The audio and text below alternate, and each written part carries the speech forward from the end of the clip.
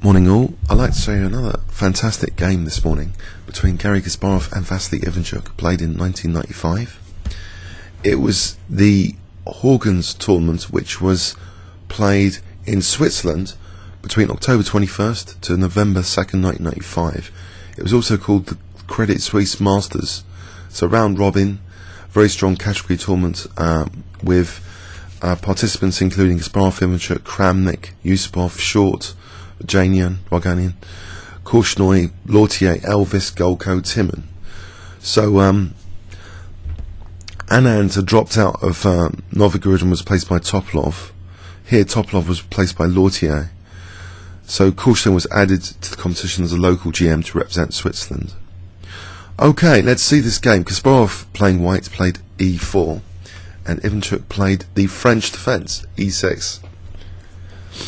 And we see d4, d5, and now knight c3, not the Taresh move, but inviting a Winawer. Bishop b4, e5, and now a bit of a surprise from Vassily. He plays actually b6. Very interesting move actually. If you consider e5 is kind of weakening the light squares, black strategically sometimes wants to swap off this bishop for this bishop to try and celebrate these weakened light squares. Especially you can imagine c4 and f5 being useful for knights. Okay, but is black getting along with the kingside development, you wonder? After a3, we don't see the usual now exchange on c3 like a Winawer. To follow up with, for example, c5. Black hasn't got that pressure that c5 would have introduced, because he's played b6 anyway. And actually he retreats the bishop back to f8. Now this system is actually being used by Bronstein. It's one of Bronstein's favourites. So this is very, very interesting. And you might be outraged by the backward development. The thing is, development is only a concept in the context of how open the position is. And if you look at strategic breaks, if white wants to smash open the position with c4, this knight would have to get out of the way. So it's difficult to rip open lines here. The position is quite closed. Black has induced some light square weaknesses, and for these pawns to be fixed on dark squares. Okay, we see knight f3, which again, another pawn is blocked. If white wanted f4, f5 later, well, this knight's going to have to get out of the way. This could be a strategic break to consider as well. Knight e7, a good grip on f5. Not carrying that the bishop is on f8. h4, gaining a little bit of space. h6. Kasparov plays h5, gaining more space of grip, stopping the knight from using g6 at least. And also, perhaps, another idea is if knight f5, g4, and this square is covered by the rook as well as the knight. Okay, black now plays a5, which seems to have the intention that bishop a6 is going to be useful at some point. Kasparov now is invoked into playing bishop b5 check, and after c6, actually, he doesn't put the bishop back over here. Maybe on d3 he could accept bishop a6 and maybe either take or accept double pawns even for the c file, because he has got a development advantage. But actually he puts it on a4. This might be slightly controversial because of b5 later gaining a bit of time and space at the same time. Knight d7 is played, and we see knight e2. So a plan for the bishop is revealed that c3, it can occupy this diagonal. b5, it goes back to b3 for a moment. c5, gaining space. Very impressive space gain on the queen side. c3, knight c6. Now white castles. Queen c7. Kasparov plays rook e1. And now again, you might be a little bit surprised by this decision. Kind of releasing tension, move c4. But black has got a fast b4 going on here. It's kind of more justified than usual. He hasn't committed his king to being on g8 here. White's a long way from using this f-pawn to smash open the position. We see knight b6, bishop f4. Okay, eyeing that queen rather dangerously, maybe preventing f6, for example. Bishop e7, bishop g3. Now Ivanchuk plays rook b8, an interest in b4 again. Knight h2, finally there's an interest in maybe playing f4 and f5. Now an interesting move, queen d8.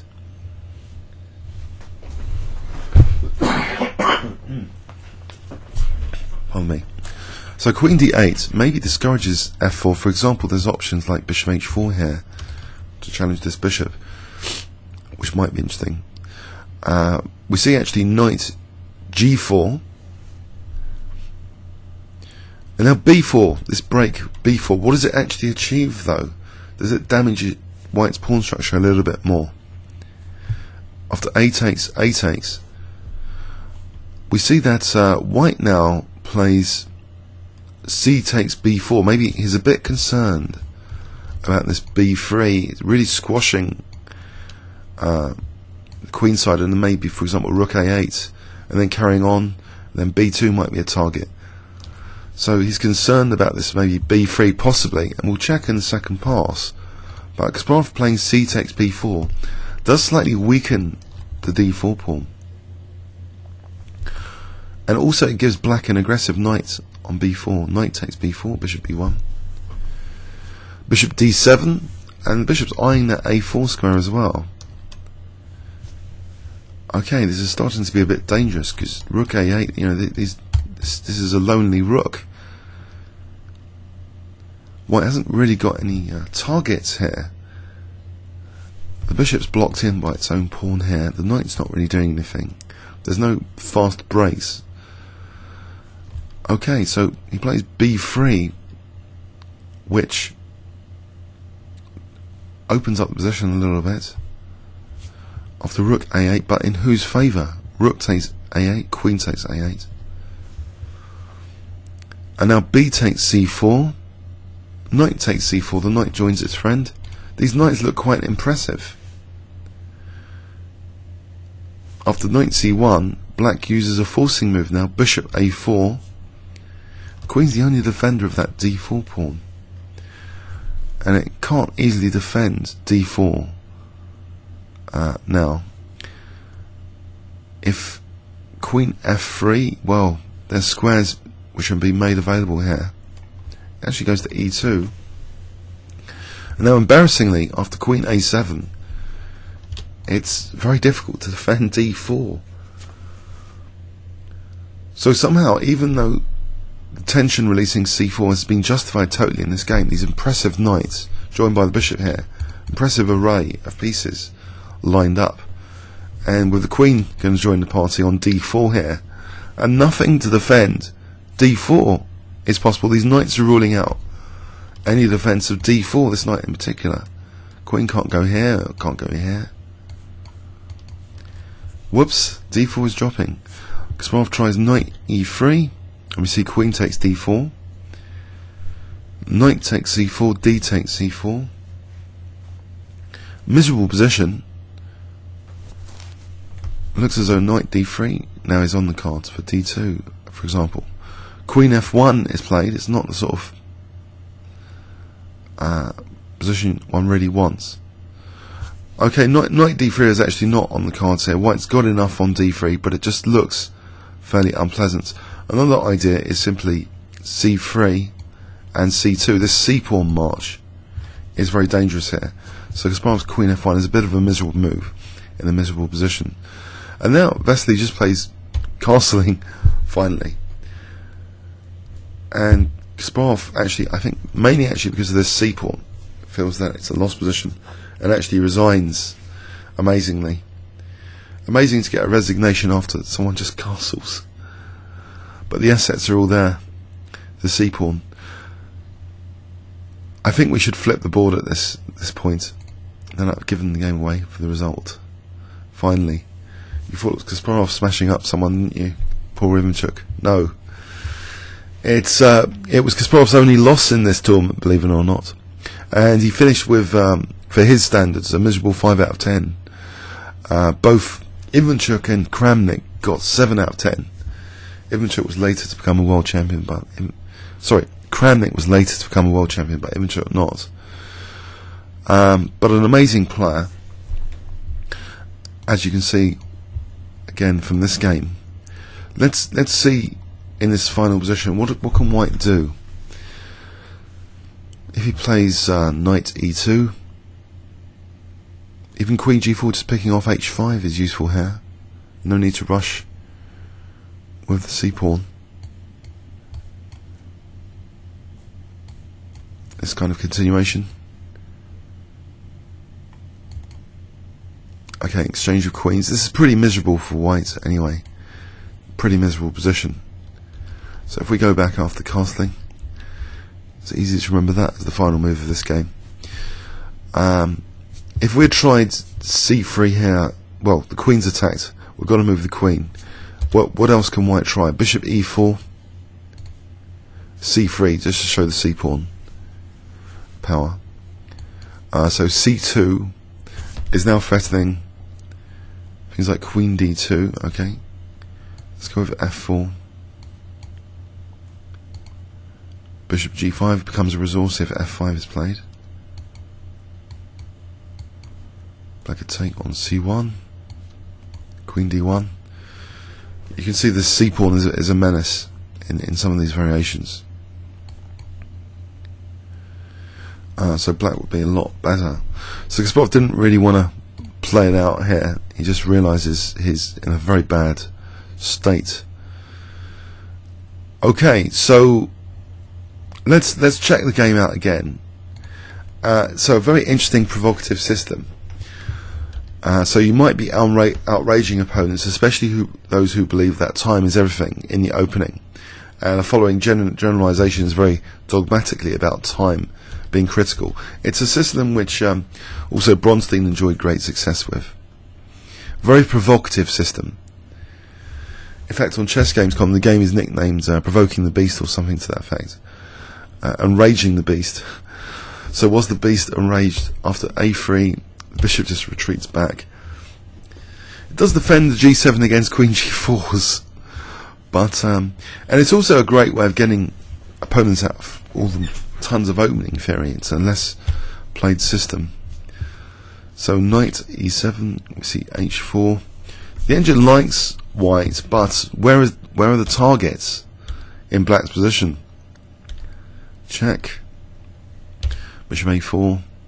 So possibly bishop d3, a little bit better.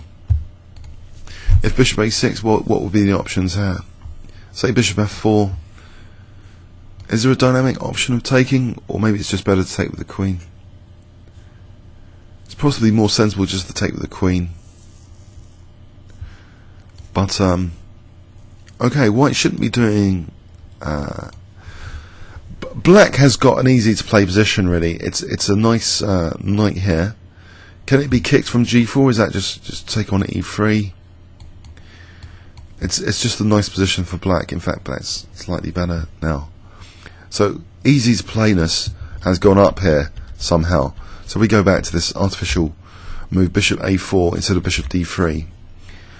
You know, this easy to play swapping of the light square bishops in that variation is appealing. But now gaining space on the queen side with tempo is just a very nice luxury to have. So a bit of a controversial decision to kind of release tension again. Something which you'd have to play with great understanding. That White hasn't got a fast strategic break going on here to smash open the position and the open lines. So in this position it's kind of more justified to go for b4. So it's with tempo gaining on this bishop anyway, this b4 break. This does make way for f4, f5 potentially. Let's have a look here on f4 if bishop h4 was actually a resource. Not needed actually. I don't think actually bishop h4 might not be a good idea, in fact. Just knight f3. Okay, it's going into white's plan. White would then be coming with f5. There's no point doing that. So let's see. On f4 here, after this queen retreat, bishop d7. It's a bit Petrosian-esque as well. It's like provocation strategy. And Petrosian was able to do that successfully in a lot of games, and still not lose too many and win a lot in the process sometimes.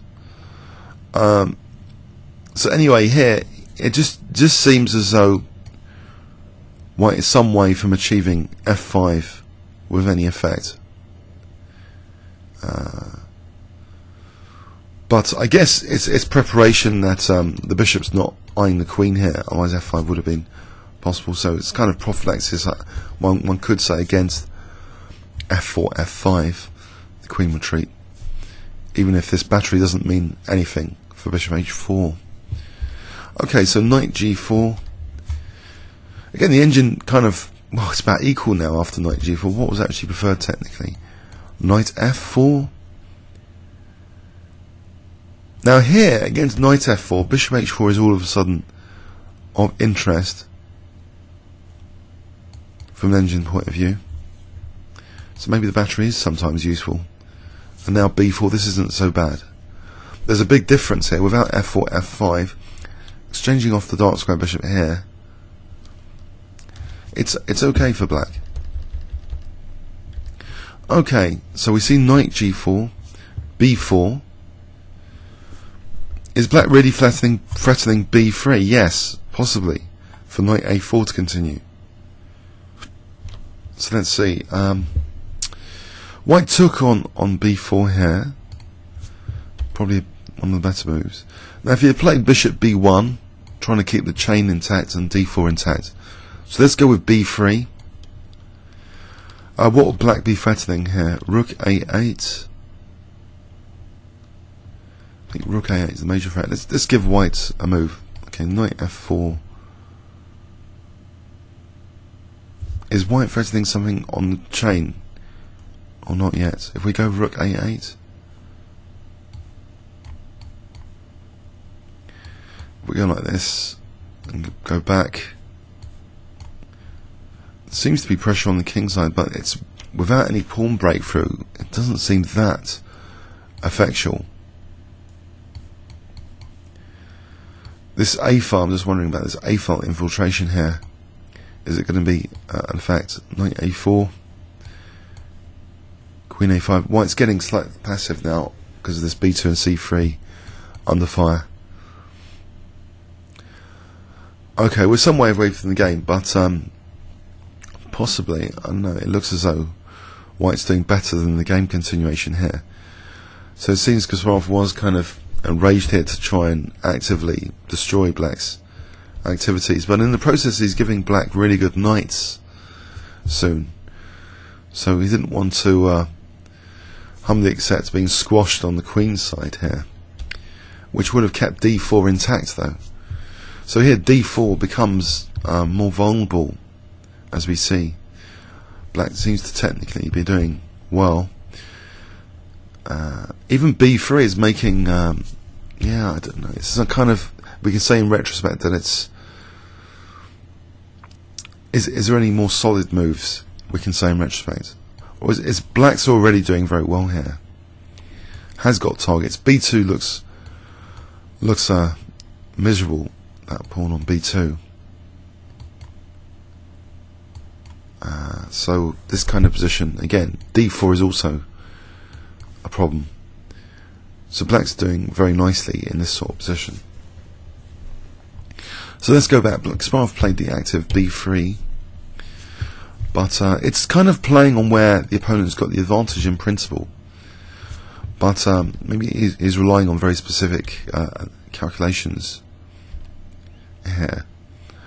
So b takes, knight takes. We see knight c1, trying to get rid of the b4 knight, but maybe this bishop a4 is the power of bishop a4 is very good here. Drives the queen away from d4. Now queen a7. So rendering white's plan of knight d3 a little bit too slow, black can just take on d4 here if knight d3. So black's doing very, very well now after this. I mean, this is a very powerful sequence. After bishop a4, very powerful sequence, queen a7. The whole black strategy is being justified here of going for that b4, and the threat of b3 has caused white to kind of, that chain has been damaged. And ridiculously, yeah, these pieces are kind of just irrelevant to being able to hold up d4. The rook can't do anything. d4 is ridiculously being lost here in this position in broad daylight. So queen takes d4, and then this c pawn is now black's huge asset here. And after castles, the game ends in style with white just resigning here. Wow. So, was the beast enraged? I would say so. And just castling here, it just, you know, black's got loads of resources coming up for that c pawn, just to drive the c pawn if nothing else, as we saw. Okay, hope you enjoyed that game. Comments and questions on YouTube. Thanks very much.